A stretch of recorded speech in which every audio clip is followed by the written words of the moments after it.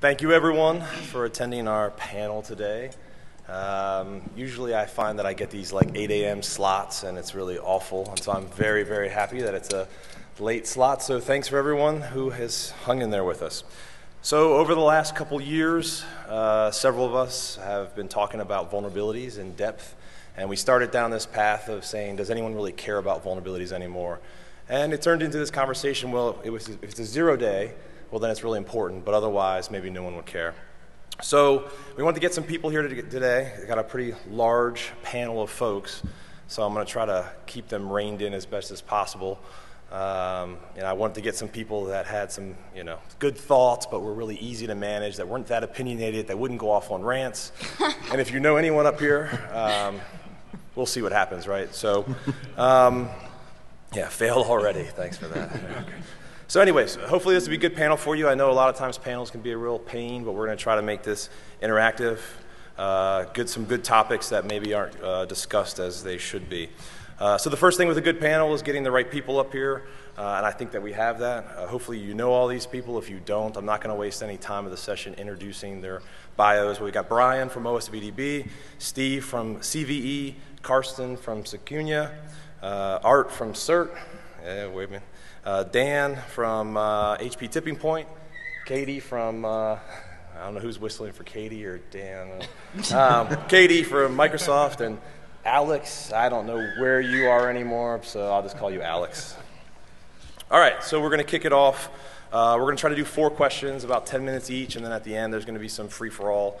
If you really feel like you need to yell at one of the panelists, there's a microphone, come on up, but otherwise you can hold it to the end, your call. So the first one we're going to start off with is, does anyone that doesn't work on one of these things really care about vulnerability databases, tracking, or trending anymore?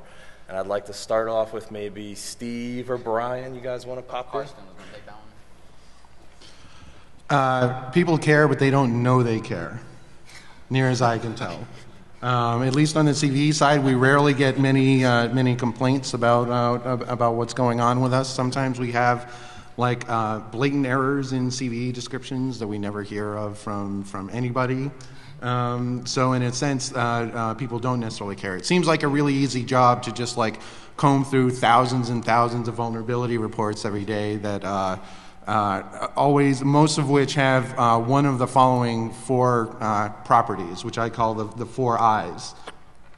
Vulnerability reports are either incomplete, they're inaccurate, they're inconsistent, especially, say, between a vendor report and a researcher report. Not like we ever get those kind of inconsistencies. Incomprehensible. Some of the stuff that we're dealing with comes in broken English from people who live in the Midwest. Poorly formatted advisories where the most serious vulnerability, they don't even quite realize what it is, and it's buried in a single sentence in a 3-page screed about what they had for breakfast or something. That's the kind of raw information that we have to deal with on a daily basis, and unless you really deal with that kind of stuff on a daily basis, it seems like really easy. Oh, just scrape all these websites or take in all these emails and then just do a little bit of analysis in 2 minutes and then push this thing out. Unfortunately, there's a tendency that all of us in the vulnerability information industry have, which is we kind of care about correctness and quality. And in some ways, this is why I think we're having this panel now. Because quality comes at a steep price. So you want to talk about CVE, and are we still working on CVE these days? Just get right out and ask me. Is CVE dead? No. Prove it. However, we are going through a change. So we're kind of in a cocoon, and we'll kind of come out like beautiful butterflies or whatever. But there are a couple of realities. Okay, first of all, just the raw number of vulnerability reports coming out is increasing significantly. The complexity of the vulnerabilities that come out are really difficult to sort of capture. Yeah, we could go along the lines of other people and just call things memory corruption, which is really code for some kind of buffer overflow that we don't really know how to describe exactly. But at least on the CVE side, what we've been doing is caring a lot about the kind of the academic strength aesthetics of what are the real root causes lying underneath these vulnerabilities.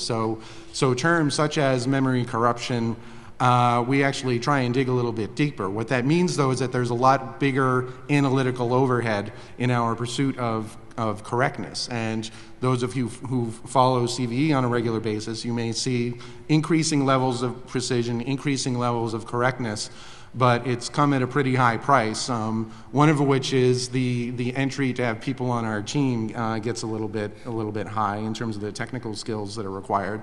And then the other price as well, though, is that we're at a constant level of funding, and the numbers of vulnerabilities are getting reported are, more vulnerabilities and more complex vulnerabilities. Something's got to give, and in this case, recently, what's been giving is the actual number of CVEs that we've been publishing. But this year, especially, we're working a lot on modifying our processes to change that ultimately. Brian? Yeah, real quick. OSVDB has 2 different ways to handle this. The first one we tried was crowdsourcing. So we would put memory corruption in the title, and we figure, hey, there's a lot of smart people out there. There's the researcher, whoever else could clear it up, and of course, no one did. So after a while, we went with our backup plan, which is just let Secunia do it all. Any comment? I just wanted to comment on whether, does anybody actually care about vulns? Because it seems like everybody wants to talk about infrastructure, virtualization and cloud and mobile and puke. So at the end of the day, all these various infrastructures are all just delivering applications. Applications have vulnerabilities. It's the same thing getting delivered. It's still a web application. It's still a web browser. And they're full of vulns. And just because the infrastructure changes doesn't mean the vulnerabilities really change that much. There's actually a blind spot that exists right now with respect to cloud-based services and services in general, which is that us as vulnerability information sources don't cover those.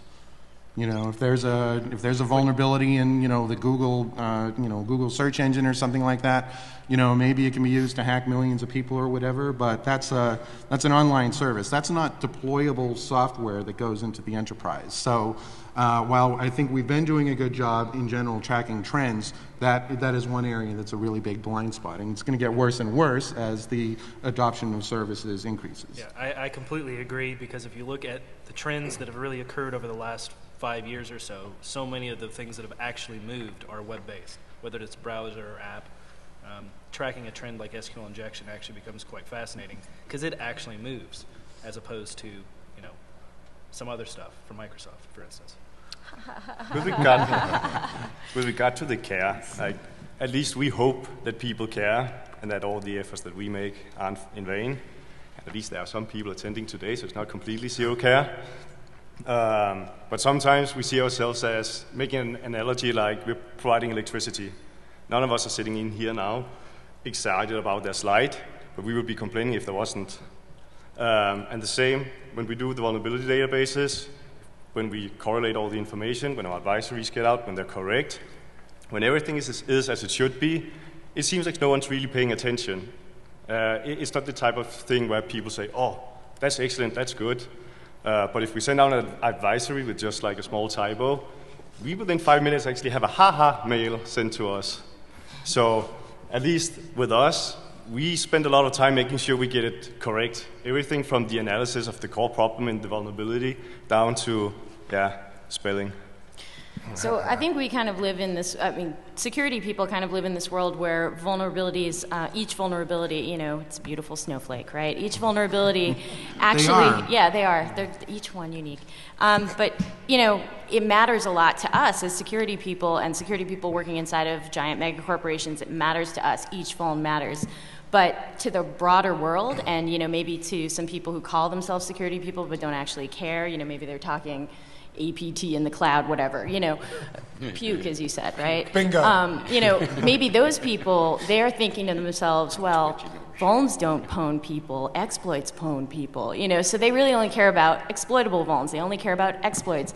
So, with all of these vulnerability tracking databases, I think for a lot of the population, what they really cull out of those databases is what's exploitable or what has an exploit out there, as in, what do I need to get off my lazy butt and deal with right now? I love that because I think I saw 2 tweets on the 0 day in WordPress, and all of you people keep retweeting that Metasploit 4 is out, so thanks, I know. So at CERT, we had the same feelings as Steve and Carsten. We wanted to be correct and count every vulnerability in the world. Within maybe the last year or two, I've come to the realization that people do care. They do because they want to count a vulnerability, call it something, scan for it. They want to be in compliance, see if they can patch for it. They need to name it something. Sadly, they don't really care how accurate the advisory is to a large extent. If you're really you're dealing with something hot and it's 0 day and there's special mitigation advice and you got to do something right, maybe it matters. But I think the big need is just having a label on the thing and being able to talk about that. And it's the same label so that when we're all talking, you don't have to have 8 different IDs. You got one ID that rules them all, which is probably should be CVE. The places where accuracy has come into play, at least what I've seen at CVE, are, all this root cause analysis I think is kind of cool, and I've had kind of a mindset of, well, this may help influence how people think about vulnerabilities as these darling precious snowflakes that each and every one of them is. But when we do get complaints on the CVE side of things, in generally it's 2 things. Either the affected versions of the software we might be a little imprecise about, and then characterizations of the severity of the issue, ultimately the CVSS score. And that kind of makes sense, right? Because that's ultimately what people seem to care about. It's what is going to be the impact to my enterprise. I don't care if this is some brand new, really, really cool attack that deserves a pony. Is it going to hurt me or not? This thing is a 9.8. I have to do something. Yeah. There's a lot of that mindset in the enterprise user sort of community. So, can anyone up here, does anyone know how many public vulnerabilities were disclosed in any given year? I think OSVDB might be the closest these days.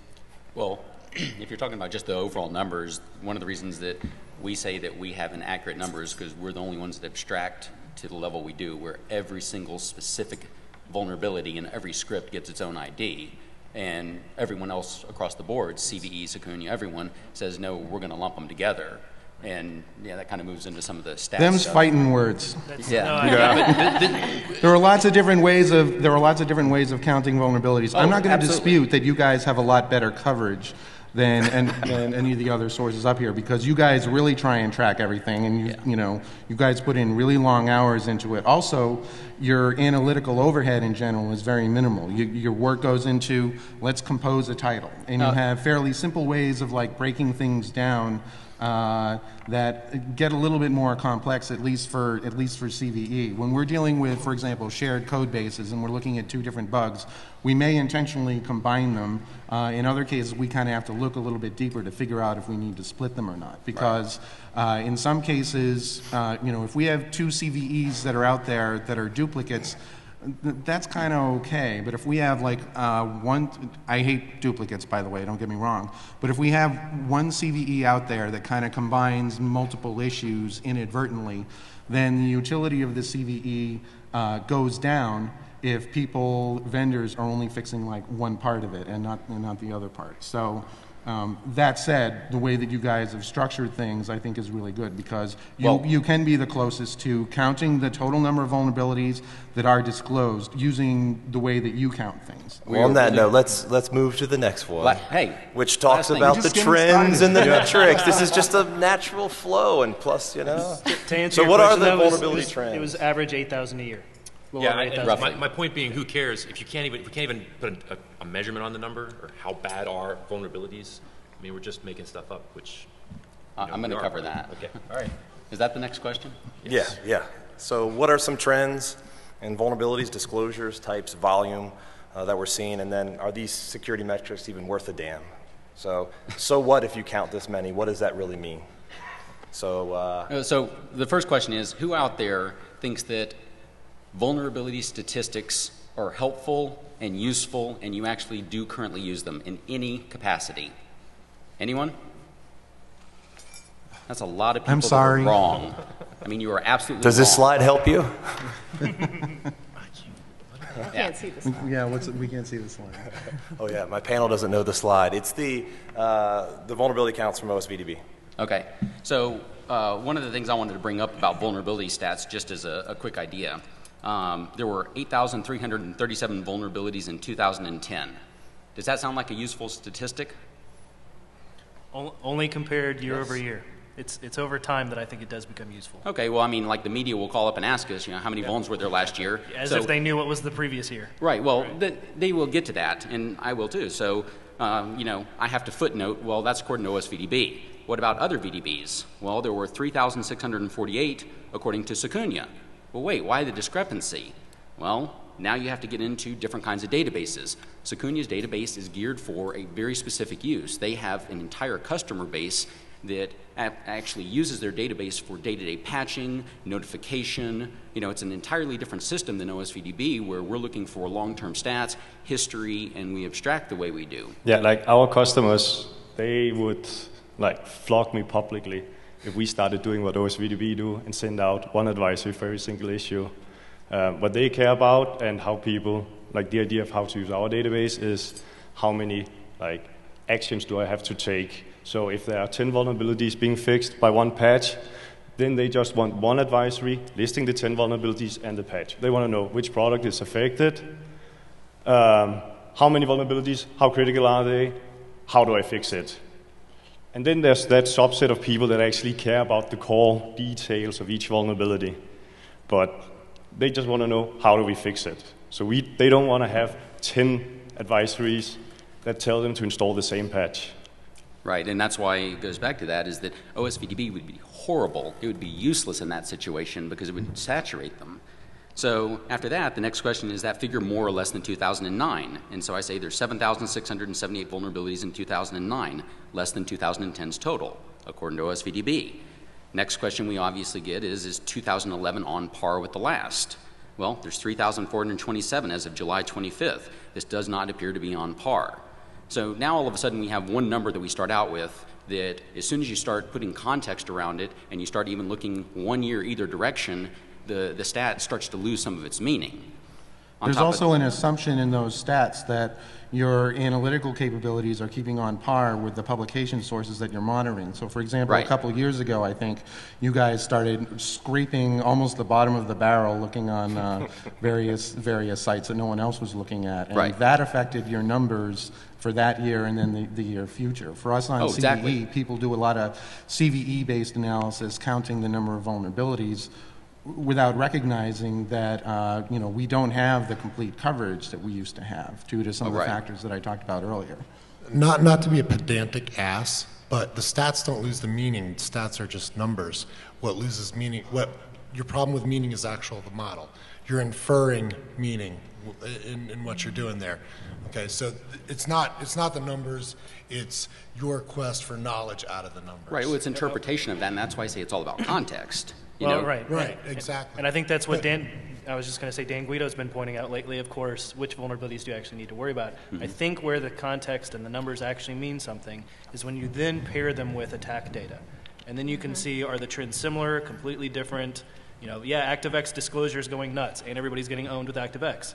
Same thing with SQL injection, but not the same thing with pick whatever vulnerability type, So that's where I think you get more of a whole picture. Because people actually want to know, how am I getting owned?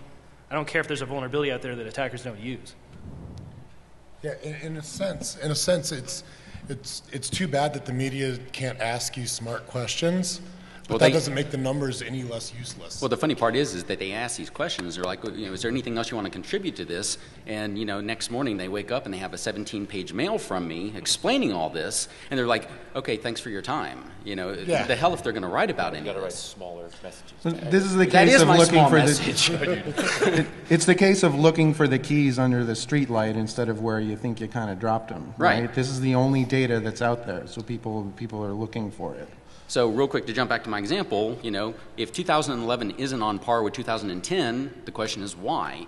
And, so all of us, we know some of the reasons. There's trends. Look at phases like cross-site scripting, SQLI. There's certain years where people jumped on the bandwagon. There was the DLL injection on Windows platform where everyone was finding software that did that. you know, A low-hanging. couple of years ago with all the image ones. And then the zip ones. So that's low-hanging fruit that'll swing the totals. There's change in desires to disclose. You know, a while back, everyone's like, well, shit, if I release an advisory, that becomes free advertising for my company. And eventually these companies realize, wait, we're not getting business. And then researchers are like, oh, ZDI, they'll give me all kinds of cash and hookers and blow for this, you know? So all of a sudden, they have a very different desire to disclose in the way they do it. There's the vulns we know about, the time we have to dig into it, like Steve said. There was a few years where I was a consultant and, you know, I didn't work a whole lot, enough to live, and I spent all my other time on OSVDB. And those years, our numbers jumped dramatically because I was scraping change logs. I would go through like the Apache bug tracker, and if you've ever been in that thing with all of their projects, it's crazy. And yeah, I was the dumbass that actually went and said, okay, I'm going to search for the word security and start reading every goddamn ticket Apache's ever written with the word security in it. Pull out every denial of service, every stupid little vuln, every race condition, local permission error, you name it, and we put it in our database. You still have to make a guess, right? Because half the time it's like 6 words. You know, right. Some of them fixed were permission problem. What does that mean? Does that imply security issues or usability issues? Yeah, so not only did we have to write the entry, then it was a tech note disclaimer. It says, due to the vague wording of this, we're not sure if it's a security issue. You know, you add this up, and yeah, all of a sudden the numbers jump. So then we get to what I call the security metrics factor. Who in here reads the security metrics mail list? Anyone? Alice. Yeah. Okay. Stay the hell off of it. That is the biggest waste of time of academic masturbation you will ever see. As soon as you get close to a real statistic, these asshats like Fred Cohen jump in. What's a vulnerability? What do you mean? We have to define vulnerability now? So he does. He'll go down this path that, well, you don't know what a vulnerability is. And I say, well, I've got an idea what one is. And then he says, well, there's an infinite amount of vulnerabilities. These stats don't mean anything. I said, well, it's not infinite. And I gave him an example. I was like, I have a 10-line program. There is a finite amount of vulnerabilities in this. He says, no, there's an infinite amount. I was like, 10 lines. It's not infinite, dude. Trust me on that. You know, and so he will sit there and argue, and this is just one example. You know, in one way or another, they will figure out a way to make all the stats useless. And you're wondering kind of, what's the purpose of this list again? You know, is it to get metrics, or is it just to kind of like, you know, have a civilized flame war? So, long story short, you know, we take all these factors in, and we come to the conclusion of what I think Jack Daniels said, that original stat I gave you is about as meaningful as my cat weighs 134 miles per hour. You know, without context, these stats mean nothing. Metrics aren't very helpful. I mean, how many of you, like you said, how many of you really cared that there was 8,000 and some vulnerabilities last year? You don't. Come on, Alex. This is a perfect time for you. All that software? No one. There's also the rot factor. Again, I don't understand, Brian, why you're getting spun up, because the numbers are just the numbers. What you're really bitching about is the fact that you don't have a model, right? So propose a model. And then I'll show you 5 asshats that'll tear it down for stupid reasons and a bunch of panelists that'll tear it down for good reasons. And that's what we call scientific method. I call it academic masturbation. So one of the problems is also that people need to be aware of what they can interpret out of a given number. Like, we have a lot of those cases like, oh, there's 10 vulnerabilities in product A, 20 vulnerabilities in product B. Which one is the safest product? Yeah. And then they even take the stats, perhaps even from our side. And that's one of the problems we have with VDBs also. People take those metrics and then they just start interpreting shit out of it. Like, oh, they might even add, because it's on the Secunia side, Secunia says, this is more vulnerable than this. Like, no, we don't. We just tell you there's 10 vulnerabilities in that product, there's 20 in that product. If you want to start evaluating more, what if I add, for instance, that in the product with 10 vulnerabilities, they're all unpatched. The product with 20 vulnerabilities, they were all patched within a week. So if we factor in time to patch, which one is then the safest product? Yeah. Some of you may have changed your mind now about which one it is. If I then go and add the one that had 10 vulnerabilities, they were all classic stack-based buffer overflows. The one that had 20 issues, they were more complex use after freeze. Which one is now the safest product? Which one would you prefer to use? Yeah, I think that's a really good point, especially from, you know, big vendor perspective, in terms of if we've actually put in the due diligence to, you know, when we get a vulnerability report, we've actually put in the due diligence to look for variants of that, and we fix all of those too. for it to be bucketed as something like, oh, well, they had more, they had more vulns. But that's not differentiating between vendors who actually do due diligence and find, additional variants or additional vectors, whatever, with those who just kind of do the lazy thing and patch one vector incompletely, whatever, and then it shows up in these counts as, lazy vendor only had this one, diligent vendor had a bunch more. So there's no real way to differentiate, the lazy from the diligent in this model. Real quick, in case anyone's curious, we're talking about Adobe. I was going to say, we see it all the time through ZDI. The researchers are actually quite good about testing the vulnerabilities. And I can't tell you how many times they come back and, oh yeah, it still works. They didn't patch it. Or there's another vector, whatever the case might be. It happens all the time. I do want to hear Katie about silent patching. Hold on. I have one more good mouthful of beer. I want to claim that metrics are totally fine if you understand it and it's your context and you wrote the metric. CERT has this awesome metric that, if anyone knows, we still publish vulnerabilities once in a while. It goes from 0 to 180, 2 decimal points of precision. So you can tell which vol is more important because there's a number and you can sort them. Which is totally worthless to everybody in the world except the people at CERT, and actually it only was worthwhile to us years ago when we used it to decide whether or not to publish document A or document B. It was very worthwhile for that purpose at that time, and that's it. So it is context. But right, my point is that you have that one-line vulnerability, and then you have an 87-line disclaimer, rider saying this is what it really means. It's subjective. I mean, a lot of this stuff is. So that's kind of the trick. If I might care about some vol, you don't care about at all. I might care about Secunia's vols or Microsoft's. I might not care about all the PHP includes you guys have. Maybe I do. Maybe I'm a PHP web app developer and You're sick. Well, yeah. But that's my point, though. That's how people are getting owned. PHP. Yeah. Then their metrics are bad because they're not telling them that PHP matters at the moment. Yeah, that's kind of, everybody always asks about Oracle vulnerabilities. Unless you're Litchfield, nobody ever cared. Right? Unless you're a pen tester pointing out how broken every deployment of Oracle ever is, nobody cares. But people get owned with cross-site and SQ, everybody's PHP blog was getting owned left and right 4 or 5 years ago. And so, still are, right, exactly. And so that's my point. I like the way OSVDB does it, because I actually know what is the attack surface available to attackers. And I think that's important. That's entirely dependent on who the researchers are who are concentrating on things and what they're concentrating on. If those of us who've been in this industry since about 2005 or something like that, remember a Latvian teenager, age 14 or 15, who basically decided to spend 10 minutes testing all the software that he could download and came up with 800 vulnerabilities within the course of like 6 weeks or something like that.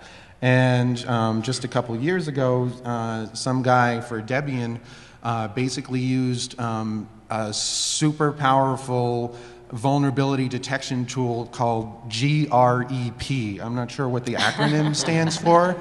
And he found like 500 vulnerabilities or something like that, right? And so we're still very much subject to pretty much the whims and the fads that researchers happen to go through. And even one individual researcher can have a big impact on what these numbers are. What were your 4 I's again? The 4 I's? Incomplete, inaccurate, inconsistent, and incomprehensible. And you need a 5th, ignorant. All right, we're going to move on. What are your thoughts of the value of vulnerabilities? Bug bounty programs, vulnerability buying and selling, impact on disclosure, and we're going to give it over to Katie, and you can give your little spiel, and we'll see what Dan has to say. Then I have a question for Katie. Oh, good. Go back to silent patching. I believe the moderator has asked me a question. So the question about bug bounties and that type of thing. So I don't know, how many of you guys saw or heard about, the talk that I gave a couple days ago at Black Hat? Okay. All right. Well, I'll fill you in as I go. So I think that a lot of security researchers, have varying motivations for what they do. It's not all money. How many of you out there, who do this for a living? I mean, professionally, have figured out ways to mint money on the back end of some financial system. Raise your hand. Liars, come on, there's more of you. Anyway, if you wanted it, if money was it, right? There's a lot of unsavory ways that people with the dark arts know how to get money. Now, what folks like TippingPoint do is what we would consider the white market, of vulnerability buying, and it doesn't really, the numbers don't really end up equaling anything close to what the gray and the black market will pay for, right? So there's a lot of researchers out there who, think that it's important to get recognition for, either publicly or among their peers. So when we looked at the possibility of doing some sort of a bounty program, a nominal fee for vulnerabilities, we looked at the motivations that were out there, and we looked at the motivations for the researchers who are actually finding vulns in our products. Because not every vendor has the same, kind of profile of the researcher that looks at their code. We're a pretty popular target for research, right? Partner, right? But we're a pretty popular target for research. Other vendors might have different behaviors and different main motivators for, the researchers who look at their products. So we looked at what researchers do with our, why they do what they do with ours. And what we found was this past year, we've had about 80% of our vulnerabilities, that were disclosed at all, were actually privately reported to us. So 80% were privately reported, gave us time to fix the issues, and the other 20% were dropped to 0 day. Now, in that 80%, considering there are programs like, Dan's over at ZDI that would offer, a comparable price to a bug bounty, like should we had decided to do so. In that 80%, 90% of those reports actually came directly to us. So even though they could have made a small amount of money, the majority of the researchers who find vulns in our products and want to give them to us to get fixed actually prefer to come directly to us. So that's what we found when we took a look at that data. Now, we absolutely, are fine with the researchers' abilities to make money doing their vulnerability research. And I think there's some great programs like ZDI that are out there that, we love. We actually talk about quality of reports. Actually, the quality of reports that come from these guys is really, really good. So thank you, Katie. Yeah, no problem. But, thank you. So that's But hold on. I was going to agree. Agree with me later. Hold on. So that's what we found when we looked at our data, when we looked at our researchers, right? So instead of doing a bug bounty, because it seemed like there's lots of ways for researchers to make that money, we decided to do something different, and that's what I talked about a couple days ago. So if you go to www.bluehatprize.com and take a look, we decided to offer over $250,000 in cash and prizes for mitigation research. So we're looking for the next generation platform mitigations. Top prize gets $200,000. So we're going to announce the winners next year at Black Hat, and the contest has already kicked off. We've actually already gotten some entries to the contest, and there are, so top prize gets $200,000, second prize $50,000, third prize gets, MSDN subscription worth $10,000, and money, fame, I guess women, I suppose, if you would, if money and fame bring women, But that's what we decided was, sort of the best way for us to encourage the research community to do what it does, but figure out, ways to mitigate exploitation. Because, like I said, vulns don't pwn people, exploits do, and we wanted to encourage the research community to work with us like that. Actually, Okay. I want to disagree because I think Microsoft is also setting a great precedent that they are rewarding not only badass exploits, but the ones that are completely weaponized. So your bug bounty does exist, and it exists in the sense that I write an exploit, it becomes really good, it owns 200,000 machines and becomes part of a botnet. Now you guys offer a reward for information on the botnet. So my motivation is now not just to write a Microsoft exploit, but to write a badass one. That's actually a different thing. you're thinking about the other reward that we have. It has nothing to do with it. Yeah. But yeah, in essence, you were still offering money on what is fundamentally a very good working exploit against Windows systems. Nope, that's not it. So I think you're thinking about the Rustock botnet bounty. That's a completely different thing. So that's a $250,000 bounty for info that leads to the incarceration of the people who wrote Rustock. Totally different. So what I'm talking about Rustock is, based on? I just announced this like 2 days ago. I'm sorry you weren't looking, but anyway, listen.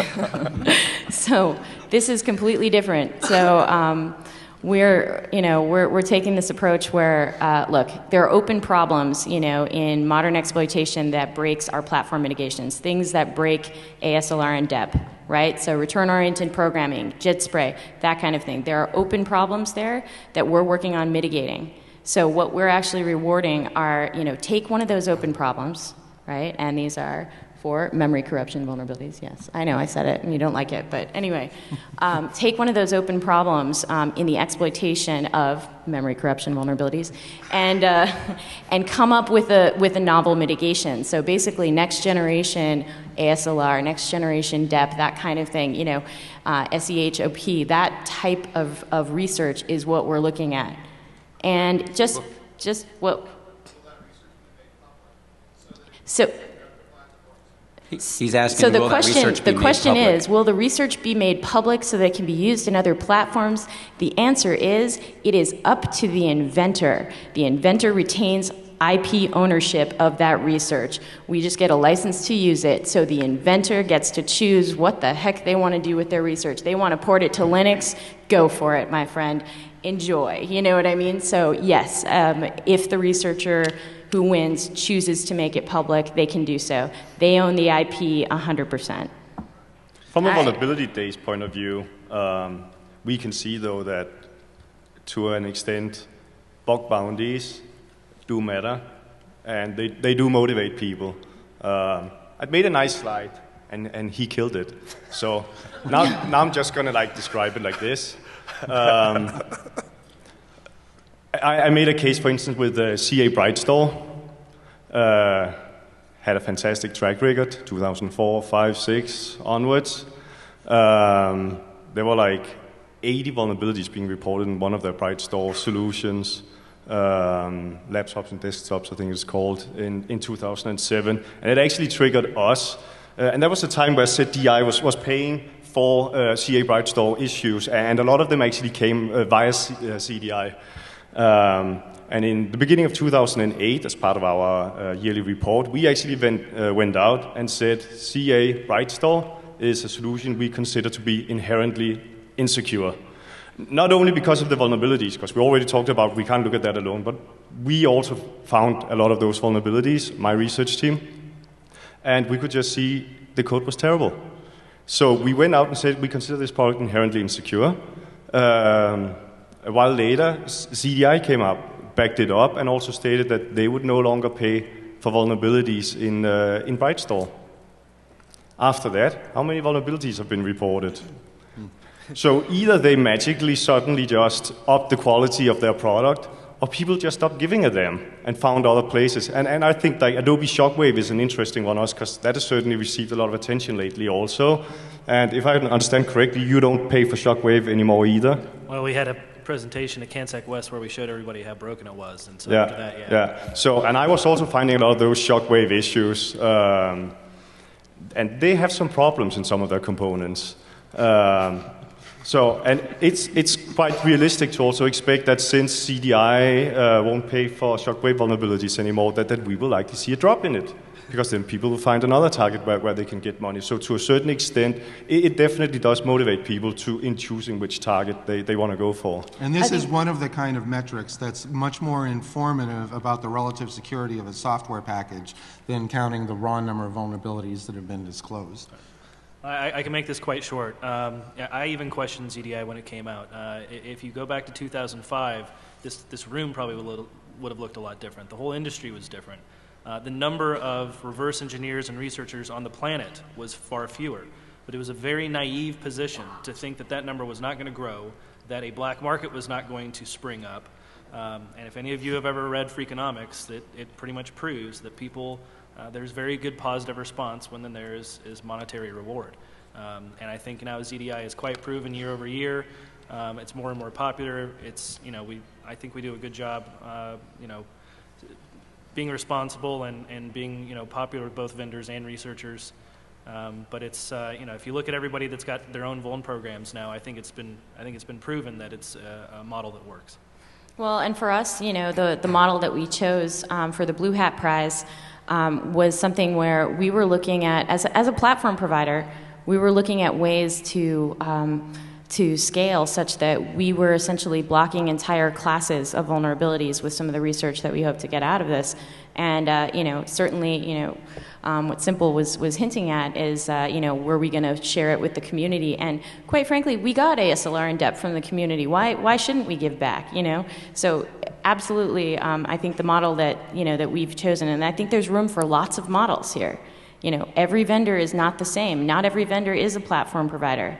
You know what I mean? So for other vendors, other models might make sense. But for us, it makes sense to try and make these changes that not only will impact our platform and our applications that run on it, but these are platform level mitigations that will also help third-party applications on our platforms and mitigate some of those issues. So for us, we're looking at this, in terms of sweeping, or making much more difficult to exploit entire classes of vulnerabilities.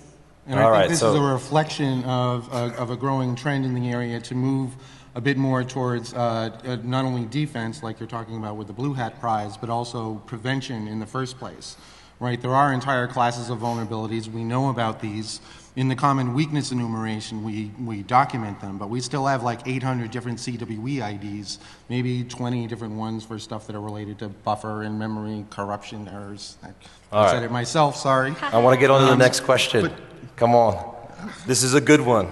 I want you guys to talk about being the people that track and deal with researchers as well as vendors. Name names. Tell us who they are. How do you really feel about working with certain researchers and vendors? And I know you guys you're not going to be shy about this. So who wants to talk about the research quality and vendor response? Okay, Ryan, should you go first or last on this? Yeah, so I've had a few problems with researchers, and I think I'm the only one out of any of us up here that will actually reply to bug track and full disclosure and call them out on it. And part of that is, quit being a dick and sending this really worthless information, and also just kind of teach a lesson that if anyone's reading these lists, strive for a little better accuracy in your reports, because it's not just reflecting on you, but it's causing a whole lot of headache on the part of everyone else involved.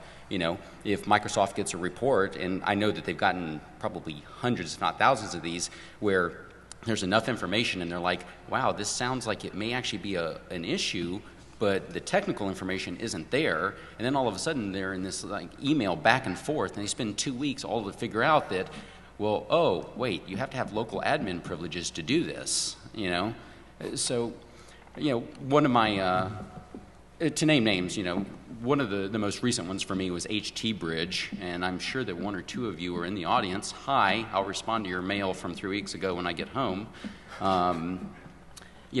They started releasing advisories, and it's obvious they're using them as a way to promote their company. And there's all kinds of really crappy stuff that they're releasing because they're going after beta products, they're going after real low-hanging fruit. They'll find... Yeah, well, no, not only that, but they'll find here's 2 cross-site scripting and 2 different advisories. Oh, and we we just kind of missed the remote code execution, and the serious bugs in it. And I don't know how many cross-site scripting issues I've seen reported that are error messages that clearly indicate RFI or SQL injection, yeah. And they're missing these left and right, and you're looking at it like, if you guys would actually spend some time on this, you would find some really neat stuff, and you're not. And then they also have this habit of, as an example, it's like, well, we're going to contact the vendor and we're going to give them 2 weeks. And the fact that we typoed on the email and the vendor never got it doesn't much matter. We're going to go ahead and release in 2 weeks anyway. Bottom line is if you're discovering cross-site vulns, nobody thinks you're cool. Yeah. Yeah. Cross-site scripting is really old. It's really kind of lame, and it's one of those that... Ask John Oberheide. Yeah, well, if you're going to do cross-site scripting, just wait every 30 days and do one post with like all 750 of them. Okay, so if you can own a mobile phone at own, then your cross-site is worth a crap. Okay. Otherwise, disclose it to the vendor or the website or wherever the hell, ask for some swag and be done with it. Right. And I'm fine with posting it to the list. It's just don't think that it's anything other than, a novelty for most of these. And the other big pet peeve is like SQL injection. It's like, well, here's cross-site scripting, and they will actually include the script code to exploit it. And you're like, okay, well, this is valid. And then when it comes to SQL injection, they're like, and the proof of concept is bracket SQLI bracket. Wait a minute, that's not proof of concept. That's saying, here's the script and here's the variable, and wait a minute, why couldn't they actually put SQLI exploit code in there? Is it because they're morons, or do they actually think, oh, well, if we do that, bad things will happen to the 87 installs of this software that you've never heard of? Either way, it's a cop-out. And yeah, it gets really tiresome. And I want to be clear that HT Bridge has kind of been my whipping boy for the past year, but that's just the tip of the iceberg. If I actually spent time to respond to all of these lame advisories, it would be more than a full-time job. I gave up responding years ago just because of the amount of time that it took to do that. Right.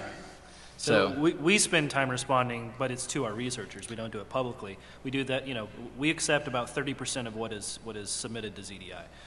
A lot of that is vulnerabilities that we're not necessarily interested in. A lot of that is crappy submissions, and we want to work with the community. And we've seen researchers come up through the years to make those submissions better. That's obviously in our best interest. But to call someone out, I will call someone out, and then I will also give them kudos.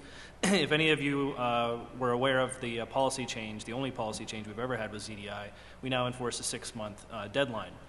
Because there were some vendors that were kind of sitting on their hands and HP. And that's absolutely correct. Yeah, and so that's it's actually been phenomenal for HP because everyone decided, what, we're one of the culprits and we want to do this better. One of the other culprits was real networks. If you go back to last year and you see how many real network vulnerability advisories we disclosed, there were a lot. And they took that policy change very seriously, and look at how much better their software is. So yes, they were bad, but now they're good. So that's positive. We generally experience that, like in the past 10 years I've been involved with VDB. I actually overall think that researchers are getting better. They are getting better at providing the details we need. Don't get me wrong, we're still killing about 25% of what is posted on the lists. But the level of quality seems to be improving. Now Katie has been baiting Steve and I for a while, so let's go back to the memory corruption issue. That is one trend that is going the wrong way. More and more people are using the term memory corruption. Seriously, if you're a researcher, then it's because you're damn lazy, or you just don't really know what it is. There are a couple of valid cases where it's perfectly fine to call it memory corruption, but it's been like a thing covering everything from a stack-based buffer overflow to a use after free. And hell, we've even sometimes seen it. It's actually just missing exception handling that just results in an application terminating. So it seems like being the standard thing. Oh, I ran a fuzzer, something crashed. I don't really know what it is. Memory corruption, done, sent.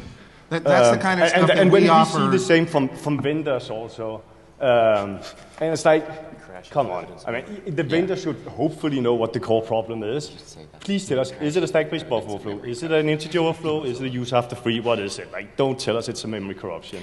So I'll also chime in because, obviously I'm here representing Microsoft, a vendor, but Microsoft also, we actually do vulnerability research on third-party products. I founded Microsoft Vulnerability Research in 2008 to do this. So we started releasing advisories on third-party products for vulnerabilities we found and work with the vendors to get fixed. So we see it from both sides too. We are both the researcher and the vendor, and sometimes the coordinator will also, MSVR will step in and coordinate multi-vendor, super nasty apocalypse kind of issues, right? And we'll try and do our best to coordinate there. So we feel the pain from all three roles in disclosure a lot of the time. And yes, some of the researchers that we deal with are much more able to articulate their issue than others. But actually we have seen that same trend where they do actually get better over time. Art, do you see that on the CERT side? We stopped paying careful attention. We stopped counting vulnerabilities. We get maybe 30 direct reports, about 30 a month, so maybe one a day, and we don't run with all of them, but probably half or more of those we go with. The only thing that really really bugs us is that we get the researcher who is looking for some extra fame, and their company's not famous enough yet, but maybe if CERT has an advisory, that'll help. So they'll be on us to make sure we publish something that has their name in there. Hasn't happened a lot in the past couple years, but that used to really annoy me. But do you think that the quality of the incoming reports to you has improved? No, it's all over the place. There are great ones and there are horrible ones, and I can't measure enough to really say there's a trend either direction. But my gut feeling is it's about the same. We actually see something really interesting too, in that a lot of researchers they only come to us with one vulnerability ever, and they got lucky maybe, or they didn't like doing vulnerability research anymore. I mean, you don't actually.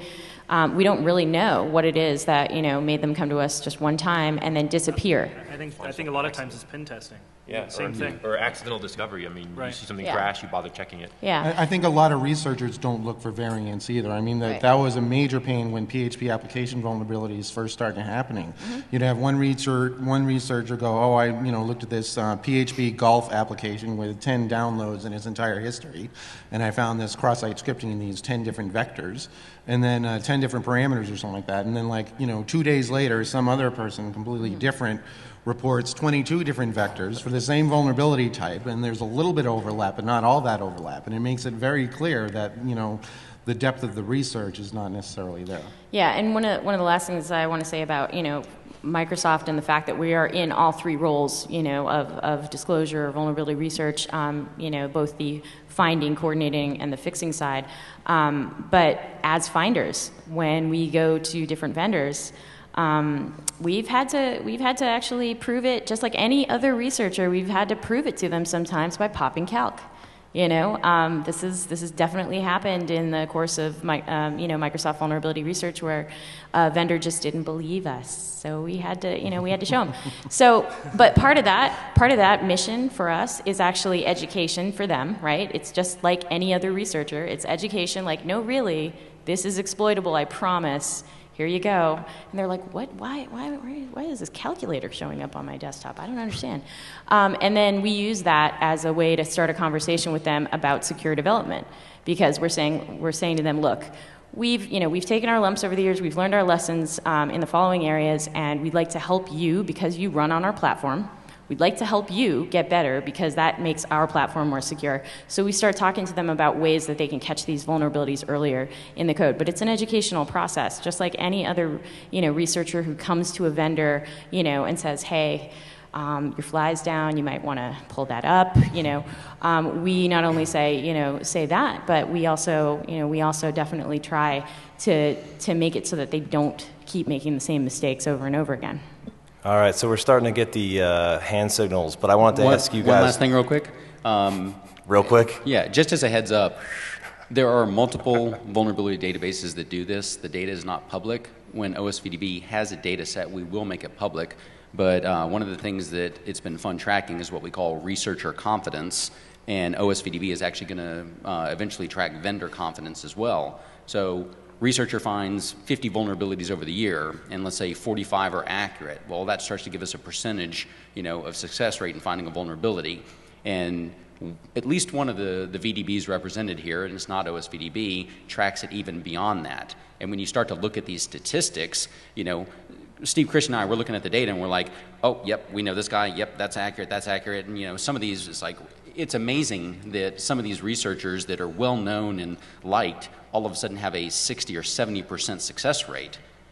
How many of you know that someone has a 30 or 40% failure rate on reporting a vulnerability, that it's not accurate, can't be reproduced, or something else about it is wrong?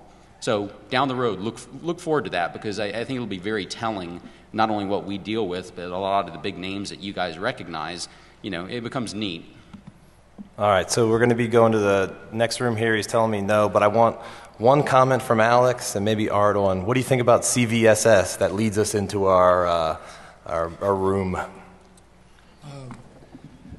Two things that are wonderful about CVSS. All right, so I'll back up. My problem with CVSS is this: it's a attempt at formalization of something that doesn't exist. I like the ratings. There's nothing wrong with weighting and scoring and trying to figure out how smart something is. But when you start multiplying ordinal values together, you break the fundamental way that the universe works. You just can't do that. And you end up with, jet engine times peanut butter equals shiny. And you're telling me that the result is shiny. The second problem with it is decimals aren't magic. They're not unicorn poop. You can't just add them willy-nilly and suddenly it's a ratio scale. It doesn't work that way.